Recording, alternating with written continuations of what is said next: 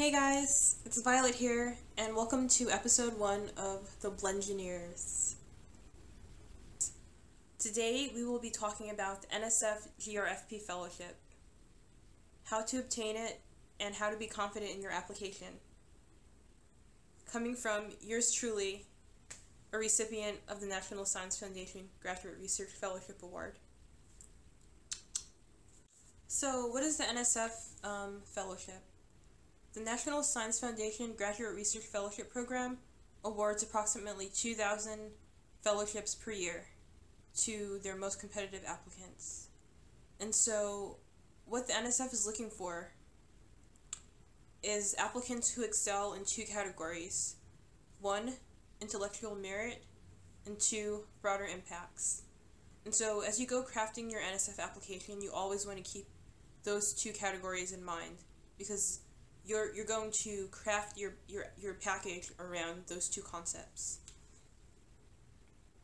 Going further, the NSF Fellowship is really no joke for grad students, because as a grad student, a lot of times people are worried about where their funding is going to come from if their advisor is having trouble.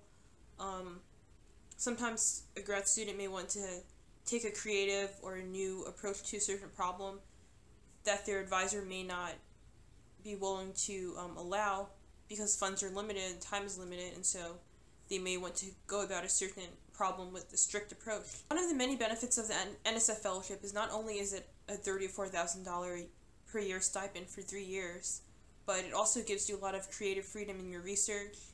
You have more selectivity in picking your advisors, and basically it puts you in the driving seat of your graduate school experience.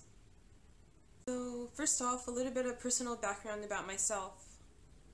I recently graduated this past May with a bachelor's in chemical engineering, and I will be attending graduate school in the fall, and I'll be majoring in macromolecular science and engineering. So for me, when I realized that I wanted to go to grad school, I decided that I should give the NSF Fellowship a shot, even though to be honest, I didn't really feel confident that I would get it. But I think that what stood out in my application was the fact that I told a story. And I know that may sound a bit vague or even cliche, because a lot of us, when we write essays or when we do an application, we tell a story. But what I mean by that is I sold myself in that story. I kind of pitched myself to NSF in that story, and I didn't do it by only talking about the traditional things that you mentioned in a college essay, like GPA, your extracurricular activities, leadership positions, things like that. I kind of dug really deep inside of myself, and I actually identified, okay, what is driving me to go to grad school? What is driving me to become a researcher? What drives my learning experience, and how does that differ from other people's experiences? What makes me unique, essentially? So let me give a prime example. I was homeschooled for about a little over 50% of my childhood and teenage years. So I was homeschooled in like the first year of high school, and then on and off before that. And my homeschooling experience definitely shaped who I am today, especially in terms of academics and how I learn. Because one thing that my parents instilled in me was not to just learn material and memorize it, but they taught me how to learn.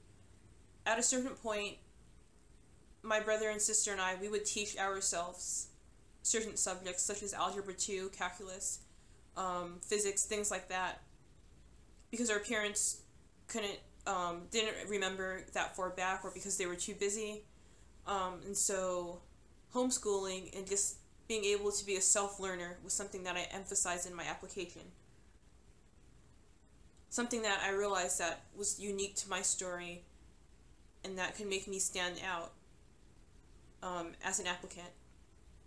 And when I say like sell yourself, I don't mean like try to find as many like quirky, funny things about yourself as possible and then put it in your application, but it has to come from the heart.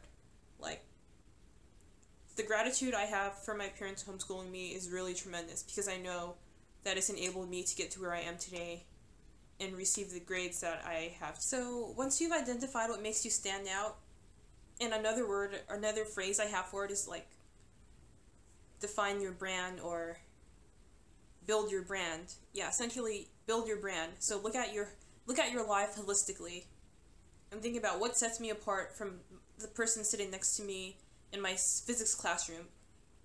What sets me apart from that guy with a 4.0 GPA? Maybe I have a 3.5 GPA and someone else has a 4.0, but what makes me different from him or her, and what makes me stand out? Like, because even if I don't have a 4.0 GPA, I can still make solid contributions to science. I still have many strengths that I can emphasize. So once you identify those, you've built your brand and you're ready to move on to the next step.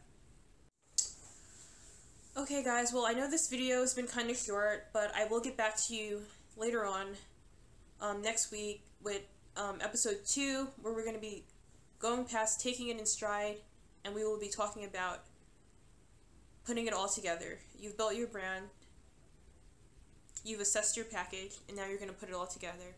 And I'm going to get into depth about what that means. So leave your questions and comments below, and please subscribe.